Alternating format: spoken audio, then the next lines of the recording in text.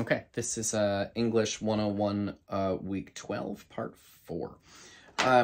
We are in paragraph 4, which is the last paragraph on page 1 by Eric. We're looking at Eric Fromm's Disobedience as a Psychological and Moral Problem. So and when I ask you to write your papers, I say, make your points and give me reasons and examples. And I also say, what would someone who disagreed with you say, and what would you say to them? So that's what he's done in this paper, right? He starts off by saying what other people say. Kings, priests, feudal lords, bosses, and parents say it's good to obey and bad to disobey. What is his opinion about that? He says he thinks that's wrong, and actually disobedience is the beginning of human history. And then for examples, he says, for example, in the Bible, and then next he's about to say, in ancient Greek mythology. So let's talk about the next bit of mythology. So he says, I'm in paragraph 4 now, bottom of page 1, just as the Hebrew myth of Adam and Eve, so the Greek myth of Prometheus sees all human civilization based on an act of disobedience. So the story of Prometheus in ancient Greek mythology is Prometheus stole fire from Zeus, stole fire from the gods, and gave it to human beings. And that he was punished for this. He was chained to a rock, and sort of birds come down and eat his liver every day, and he's forever punished for this terrible sin of disobeying King Zeus, because Zeus is like the king of the gods in ancient Greek mythology. Yeah, by the way, if you know the movie Prometheus, they're flying into space on a ship called Prometheus. What are they looking for? God. And what do they find when they find God? He kicks the shit out of them. That's exactly what happens That's exactly what happens to Prometheus, right? Is he goes up there. Prometheus goes into the heavens, steals something from the gods, and gets punished for it. And the exact same thing happens in the movie Prometheus. Why is the movie Prometheus called Prometheus? Well, it's the name of the ship. Well, why is the ship called that? Well, the ship is called that because the guys that made the movie wanted to connect it to the mythology. I don't know if you know that movie. Okay, so he says, just as the Hebrew myth of Adam and Eve, so the Greek myth of Prometheus sees all human civilization based on an act of disobedience. Prometheus, in stealing the fire from the gods, lays the foundation for the evolution of man. Because when Prometheus steals fire from the gods, gives it to human beings, but that's like the beginning of human history, having fire, being able to make things and build things and cook food and heat houses in the wintertime, right? All right, there would be no human history were it not for Prometheus's crime. The gods call it a crime, but I think if you're a human being, you might be like, Prometheus, that's not a crime. That was awesome. Thanks for giving us fire. We fucking needed that. He, like Adam and Eve, is punished for disobedience, right? But he does not repent and ask for forgiveness. He doesn't say, I'm sorry I stole the fire. On the contrary, he proudly says, I would rather be chained to this rock than be an obedient servant of the gods. So he disobeys, he gets punished, but he's still happy he disobeyed.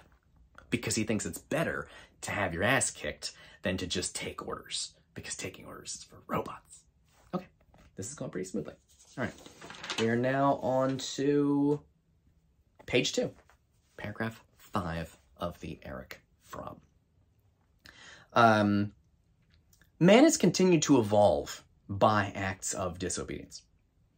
Not only was his spiritual development possible only because there were men who dared to say no to the powers that be in the name of their conscience or their faith, but also his intellectual development was dependent on the capacity for being disobedient.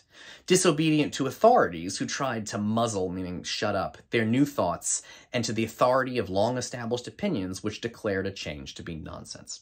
Okay, so that paragraph is like only 2 sentences. That doesn't really seem like enough sentences for a paragraph, but we'll let it go for it. This has been edited, maybe. I don't know. So paragraph 5, he just says that disobedience allows human beings to evolve. Disobeying authority is a good thing, because if all you ever do is obey, you're just doing the same thing that people are making you do stuff over and over again. How are you ever going to have a change in society? He says, not only was his spiritual development possible only because there were men who dared to say no to the powers that be in the name of their conscience or their faith.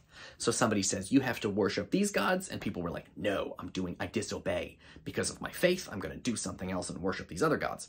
Or people said, you have to worship God, and a bunch of scientists said, no, we're not gonna. There's no such thing as God. We're scientists, right? That human beings evolve when they disobey and say no. Because if the church was in charge of everything forever, there would not be any scientists, because they would be like, you're not allowed to study that because it contradicts the Bible. I'm sure you guys know this is the thing that happened in human history where, for example, for a long time they thought the Earth was the center of the solar system.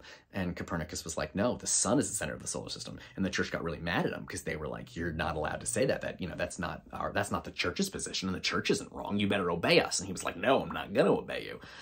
So you can think of lots of examples on your own. This is a good thing to do on the discussion board, is to talk about examples where disobedience helped evolve human history.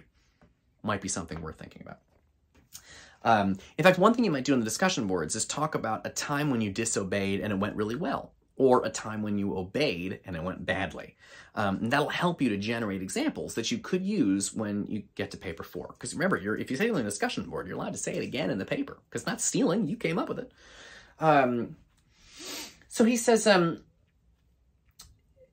okay, not only was, I'm still in paragraph 5, not only was his spiritual development possible only because there were men who dared to say no to the powers that be in the name of their conscience or their faith, but also his intellectual development was dependent on the capacity for being disobedient.